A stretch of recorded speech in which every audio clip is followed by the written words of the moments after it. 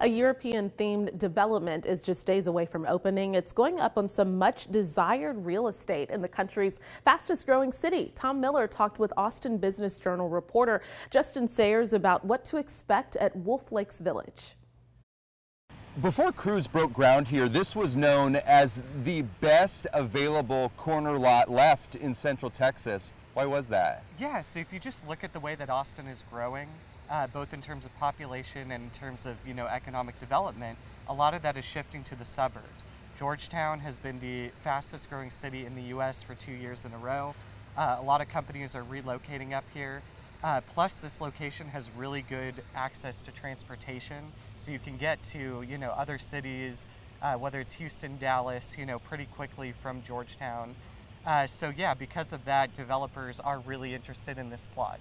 It's hard to ignore the European theme here. There's the arches, the fountain, the tile roofs. What was the thought behind that? Yeah, so the owners of this development have said that the style that they're going with is called neo-retroism, which is kind of bringing the old world into the new world.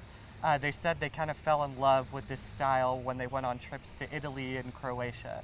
So that's what they're trying to bring here, and it's a little unique for these mixed-use developments that are popping up, and just a new style that we really haven't seen here before. And this development opens next week. The new H-E-B is opening, but that's it. There's still about 50% of the land that's untouched. Why is it taking so long? Yeah, so the owners of the property, Iva Wolf McLaughlin, her family has owned this property for decades, or the majority of the property for decades.